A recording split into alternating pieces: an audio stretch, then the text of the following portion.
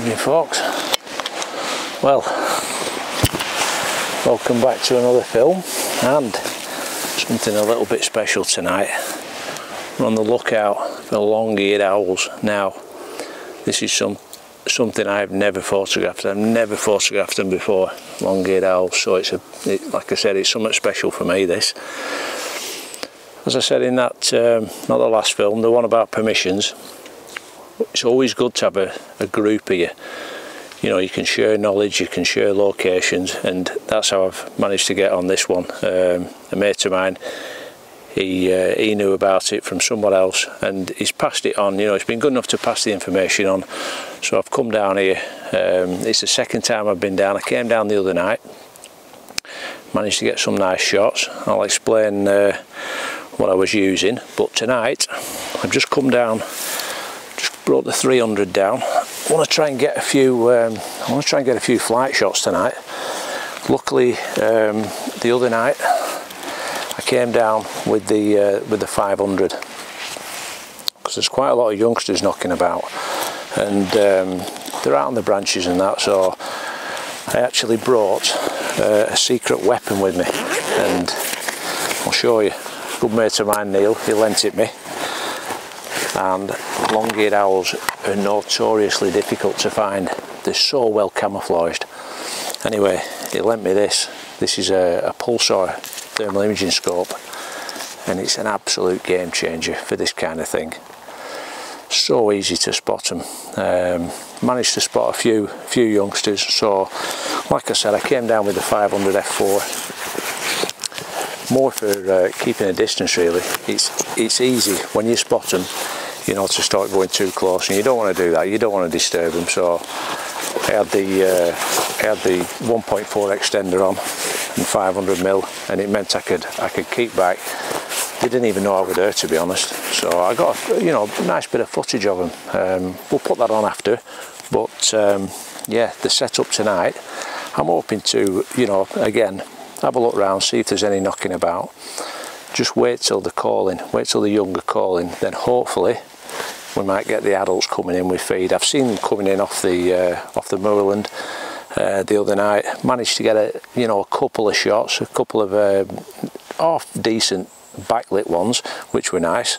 But tonight it'd be good to see if we could get some some better ones, let's put it that way. And it was going a little bit dark, so hence I've got the 300 2.8. I can always go into crop factor with it, and I've also got the extender if we need it. But yeah, that's the idea. Plenty of light gathering with the 2.8, so we'll see how that goes.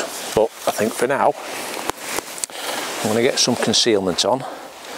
Just have a sit down, really. Have a sit down, just watch what's going on. It's only 7:30 now, so we have a couple of hours at least before it kind of kicks off, I would imagine. So let's get covered up and see what we can get. Simple camo setup tonight, nothing too elaborate. Bit of a snood there. Cover the neck up.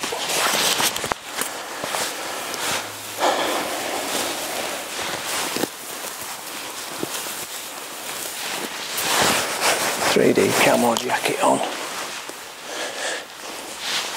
Probably don't need it, to be honest, but it just helps it just breaks that little bit of a silhouette up. It's quite a big consideration, is that one of the principles of concealment.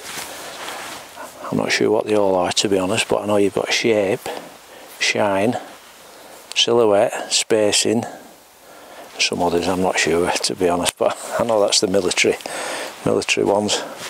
But yeah, you can break that silhouette up. It doesn't do any harm to put it on, and then we don't need that on. But we've got balaclava,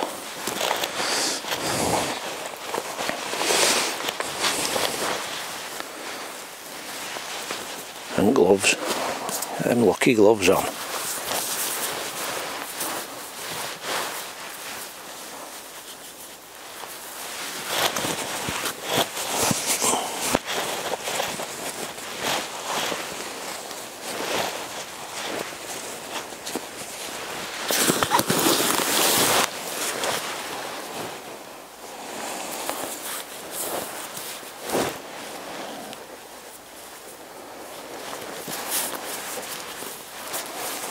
think you'll agree that just gives you that edge. Camera wise, we've got the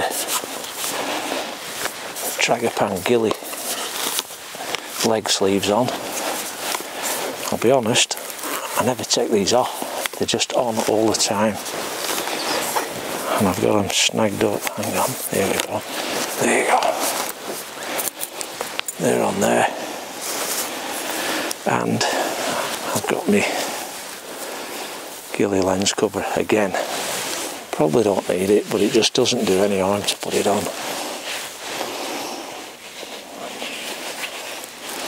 It just drapes over the top. And that is so quick and so effective.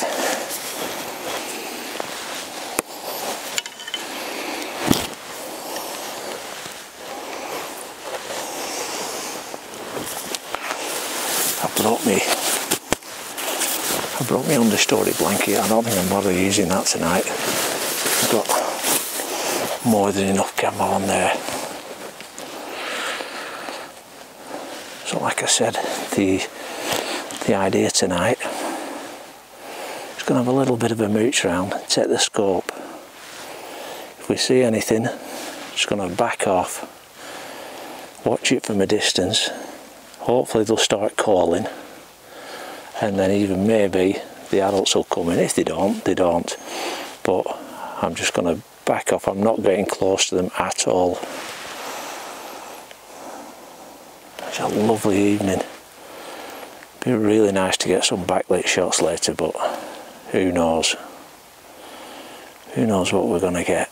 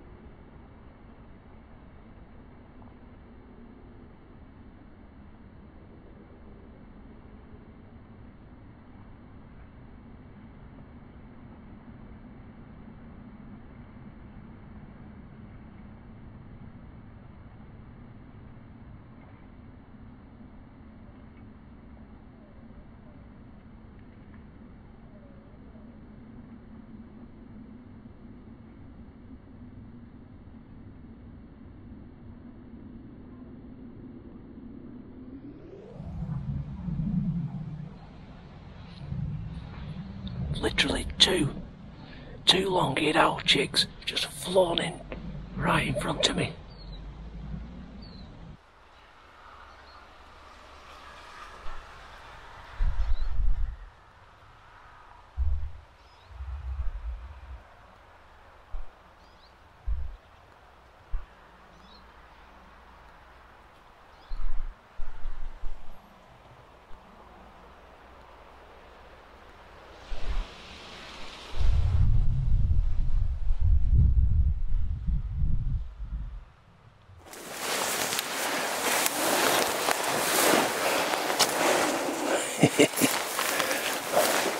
Well,